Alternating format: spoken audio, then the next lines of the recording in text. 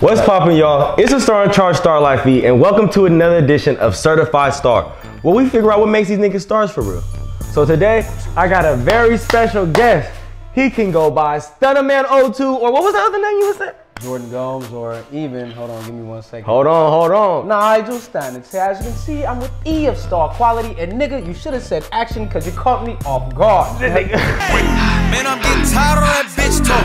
Bad bitch, no ambition, make my dick soft. Call Silk, you need them P's or them zips off. Nice dude, you don't want to see me pissed off. I'm aggravated, irritated, upset. I'm at the point where everybody getting gut checked. Everybody hollering, you up next. But that don't mean shit, cause I ain't up yet. We on point always. Come on, man. Right. So, Stunna Man 02. That's me.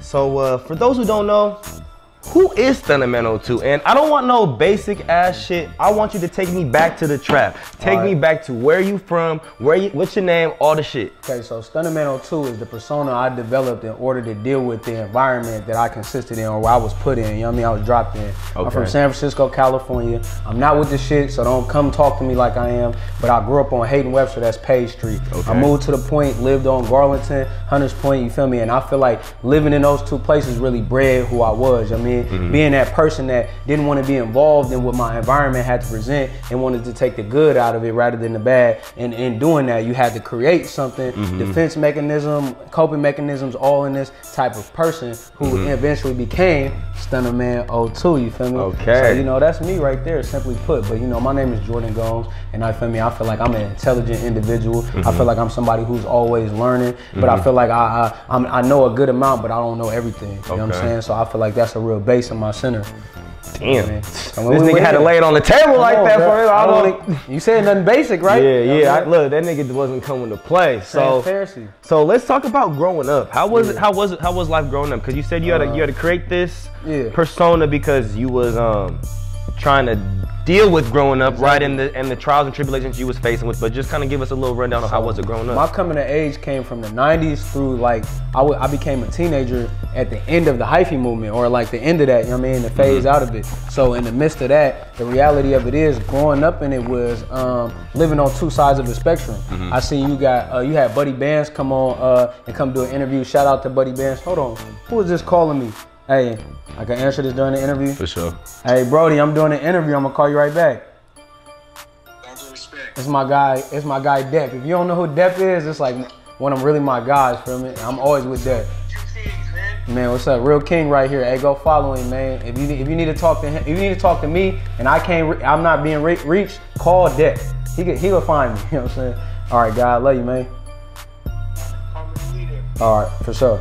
Famous over here got phone calls. Hell nah. Hey, I didn't mean no disrespect. No, you good. I just wanted to continue to be myself. You know right. But basically, yeah, shout out Buddy Bands for coming on. One of the best up and coming rappers out now. Me and him actually grew up in two neighborhoods that are kind of like parallel, you know what I mean? He grew up in Hayes Valley and I grew up on Page Street. Okay. So Hayes Valley DVP is equivalent to probably the most identical neighborhood to Page Street. Okay. So you feel me? I feel like his upbringing was similar to mine. He's just a little younger than me.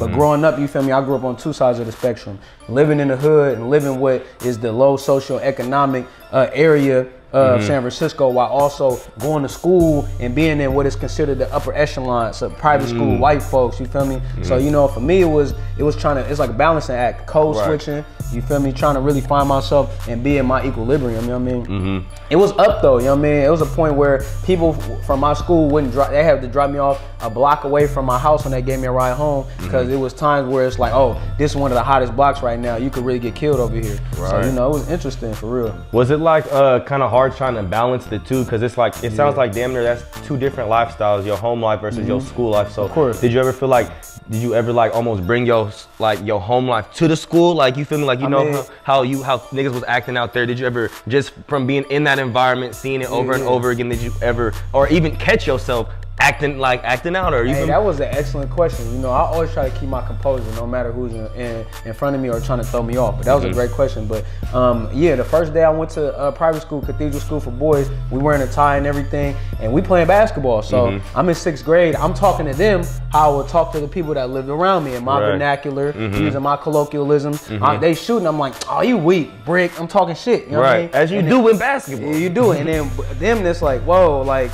Hey, like, why is this guy being mean to me? You know, like, what is like, and I'm like, damn, like, and first day of school, like, I went home and I was damn near crying. Like, I didn't want to go to football practice because I'm like, damn, nobody fuck with me. I'm the only black kid, and I'm like, damn, how am I going? Only had my guy Patrick Fung. Shout out Patrick Fung. We went together with it, man. He about to get his doctorate in physical therapy. So you need to get your body right. Tap in with Patrick Fung. He's gonna get you right. But just that experience was, you feel me, it was hard, but it took me out my comfort zone, and it let me know, like, oh, the people that I live around aren't the only people in the world. Right. So it taught me how to, like, interact with people in a different way. It taught me how to, quote unquote, play that game. Okay. So, you know, but yeah, it was definitely hard. You know what I mean? It was, but I loved it because taking me out my comfort zone pushed me to want to be in a new place. Making friends with them and saying, okay, you know, my way is not always the way. Allowed me to go to people's houses and be there and, like, okay, bring my homies with me, and they like, bruh, let's hit this house. Cause we used to do a thing called go to backpack parties. You bring your backpack to the party empty and you leave with it full. You know what I'm saying? So it's just like, I'm like, when we there at these people's houses, I'm like, nah, bruh, don't take nothing, because they have all of this out, because if you take something, they know you won't be able to come back. The things that you gain from coming back, the knowledge, the relationships, and really literally the money will be more than you can imagine if you keep this relationship. And my homies did that, and they was like, okay. Then they went to a bigger house and it was a bigger backpack party. So I was like, nah, I'm just messing around. But I love all the people that I ended up meeting while I was transitioning and becoming the person who I am. You know, that was a long-winded answer, but I had to tell you the full. For sure. So you saying you was going to like a predominantly white school, so I'm guessing white teachers, white kids. Do you feel like you ever had dealt with any type of racism or discrimination? Somebody literally called me a nigger in class, and this was a time where I was introverted. So how old was you? Like, give us like years, like the time frame. I was 11 years old. Okay. Literally called me a nigger in class. I'm chilling in there. We have a substitute teacher. It's this dude named Alex Hillen, blonde hair, blue eye, white dude. People that Hitler was talking about, he was in love with type shit. So it's like we was chilling in class, and like I was myself. I'm a goofy individual, and I had an inclination that this person didn't like me, but because I was one of the few people in my neighborhood and just around me having an education, I had an education, getting an opportunity to do something different. I feel like I was had to be on some Jackie Robinson shit. Take a lot, you know what I mean? Take a lot, because it's like I knew if I fuck this up, nobody would be like, oh, he did it, so that can be a route for me. You know what I mean? So it was just chilling in the class, and then he's like, out of nowhere, he's like, yeah, he was hesitant he's like, you're a nigger. And I was like trying to be funny. No, it was condescending, but he was saying it in a way to where it was unfamiliar, but it was like, it was like a way. Like, do you think, what was his end goal? Like, you think he was trying to embarrass you in front of people? He said it so low to where only me and him could hear it. So it was more so a thing to where I think it was something that was being taught to him in a certain way, or something that he was getting familiar with, and then because he might have been unfamiliar with me, he might have been socially awkward, then that might have been it. But fuck all that analyzing shit. That's some racist ass shit. I'm not finna break it down and justify why this motherfucker might be trying to call me a nigger. The nigga called me a nigger, simply as that. So what really had me like threw me off is when I went to go tell the teacher, the teacher kind of like shut me down, and it was a white male, and I'm like, hey, he just called me. No, I don't care what you're talking about. If you say anything, you're gonna get in trouble. And it's like a substitute teacher, so I'm like, damn, fuck you might be getting stressed and all of this shit, and you taking that on me because I'm the only black kid in class. But it's like, as a kid who's introverted, and you're like, damn, it's hard for you to speak up.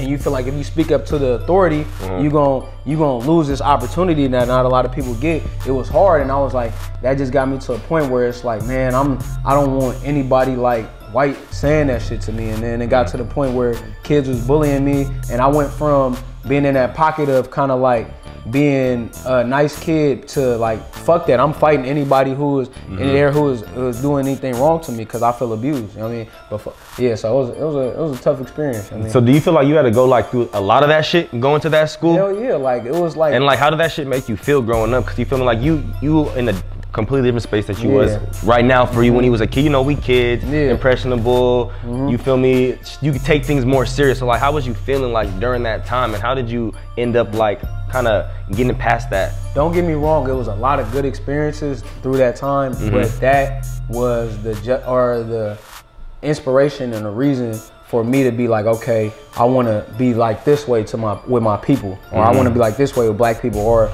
you know, I might have these opportunities with certain white people, but I'm like, man, I don't know, because I don't want to be in something that's going to compromise who I am, as well as I might have to put up with something that is literally destroying my culture and who I am inside. They said when I was going to high school, they said one of the things that black people have to sacrifice when they assimilate to a corporate job with majority white people is that you lose your swag. You know what I mean? You go from having this culture, this bounce, and this then soft, you like all and then you perfect and tightened up and shit. I've literally seen people do it in college. Go to college and they're an intelligent person as who they are with their vernacular, their colloquialisms, who they are, and then they go to college and I wouldn't even say square up, because you could be a square and still have slang. You can still speak the way you speak. You know what I mean?